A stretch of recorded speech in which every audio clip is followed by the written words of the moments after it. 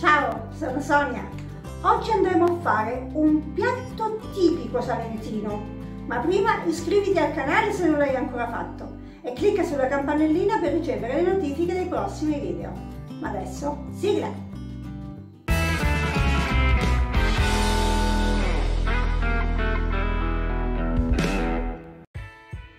Il piatto di oggi è una cosa tipica, ma avendo, o meglio, non avendo a disposizione i frutti veri e propri, cioè le cicorie da pulire, da sistemare, eccetera, eccetera, e le fave da mettere a bagno, andiamo con la velocità. Per cui io qui ho fave secche, già belle pronte, e della cicoria catalogna surgelata, per cui i nostri ingredienti sono questi. Partiamo però dalle fave. Per fare le nostre fave in purè, perché è un purè di fave, abbiamo bisogno delle fave, per cui adesso le apriamo, le andiamo a sciacquare un attimo sotto l'acqua corrente, una cosa veloce,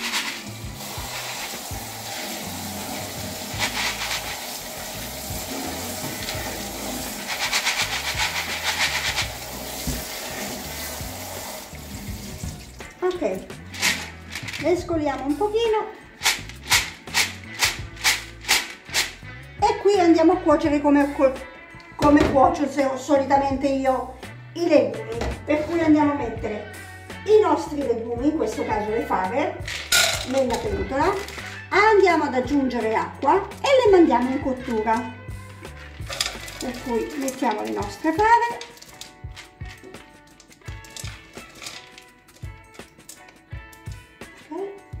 Aggiungiamo acqua fresca,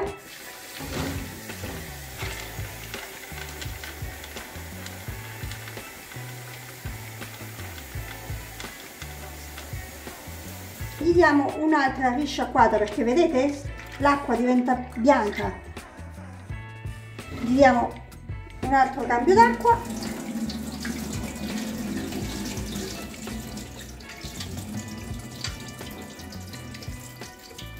Che come avrete visto, sì, con lo scolapasta viene bene, ma rimane comunque un pochino. Andiamo a mettere l'acqua e mandiamo immediatamente in cottura. Passiamo al secondo step di questa ricetta. Le fave stanno già cuocendo, per cui tranquille tranquille le lasciamo andare e le facciamo cuocere. Da quest'altra parte andiamo a fare la cicoria, che io ve l'ho detto, se fossimo state in campagna avremmo raccolto le cicuredde, come si chiamano giù da me, le cicuredde, le cicorie selvatiche, quelle proprio raccolte in campagna, ma non avendole andiamo a usare l'alternativa e io sto usando la cicoria, quella surgelata. Per fare la cicoria surgelata avremo bisogno di cipolle, sale, olio e peperoncino. L'olio si sta scaldando, adesso andiamo a tagliare la cipolla e il video delle cipolle fritte è già uscito, per cui se volete andare a vederlo andate a dare un'occhiata. Intanto tagliamo la cipolla e la mettiamo a soffriggere nel nostro olio. Qui la tagliamo piccolina e la tagliate come vi pare alla fine, grande, grossa, piccola, media, come più vi piace. Come vi ho detto prima è una ricetta molto rustica che facevano le persone giù da me, o comunque sia ancora si fa perché è una ricetta tradizionale. Andiamo a soffriggere la nostra cipolla ed essendo un piatto tradizionale ogni tanto le voglie tornano e ovviamente non avendo cicorie prese in campagna, usiamo le alternative. Anche per le fave, ipotesi, se fossimo stati dei bravi contadini avremmo comprato quelle col guscio, le avremmo messe in ammollo tutta la notte e poi le avremmo cacciate fuori dal loro guscio e messe a cuocere come sto facendo io, ma non avendo questo dobbiamo trovare l'alternativa.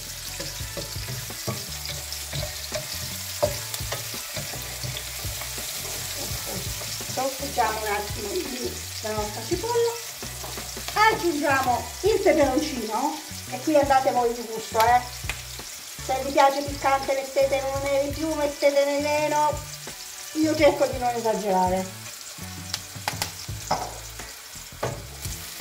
Dopo ovviamente dipende anche dal tipo di peperoncino che usate. Allora andiamo ad aggiungere le cipolle.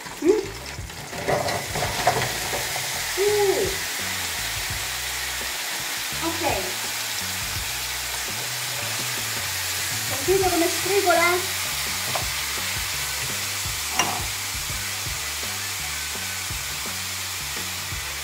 Adesso le dobbiamo fare disfare tutte. Una volta disfatte continuiamo con la ricetta. Quando cuocete la fava ricordatevi di fare la schiuma, per cui cercate di toglierla tutta. Qui adesso ce n'è pochina, ma la fa e ne fa tanta, per cui la schiuma va tutta rimossa, mi raccomando. Le nostre cicorie cominciano a disfarsi, vedete? Per cui noi adesso andiamo ad aggiungere il sale e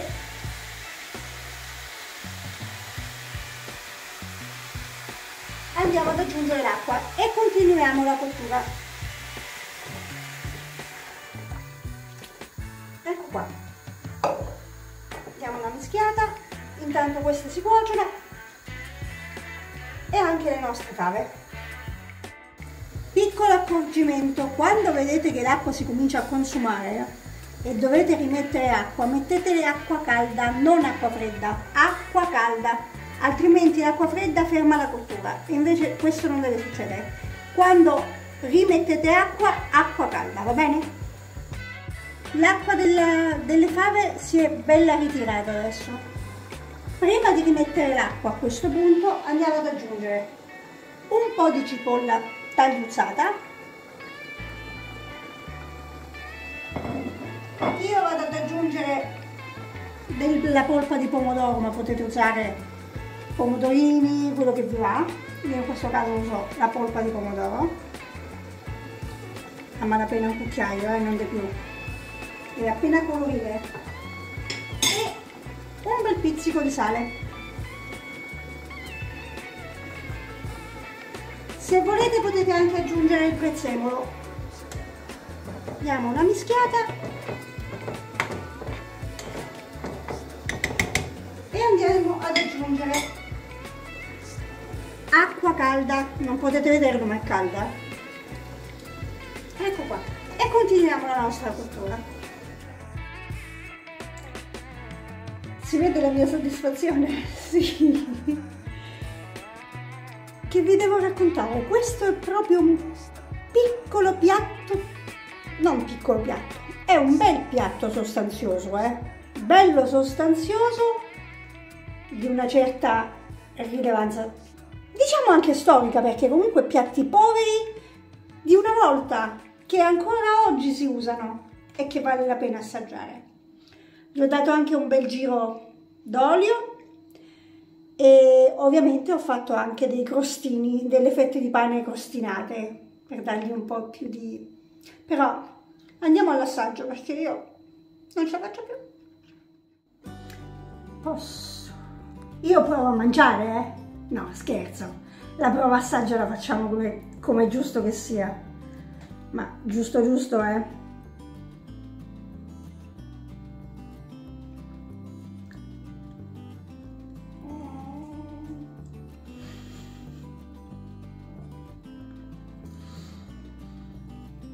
Sì, è uno di quei piatti che quando è freddino e anche quando c'è il terzo incomodo, io ve lo straconsiglio, nel vero senso della parola. Per cui non dovete credere alle mie parole, fate il piatto, preparatelo e poi mangiatelo. Allora sì, avrete la vostra bella soddisfazione. Io intanto vi rimando alla prossima e continuo a mangiare. Ciao!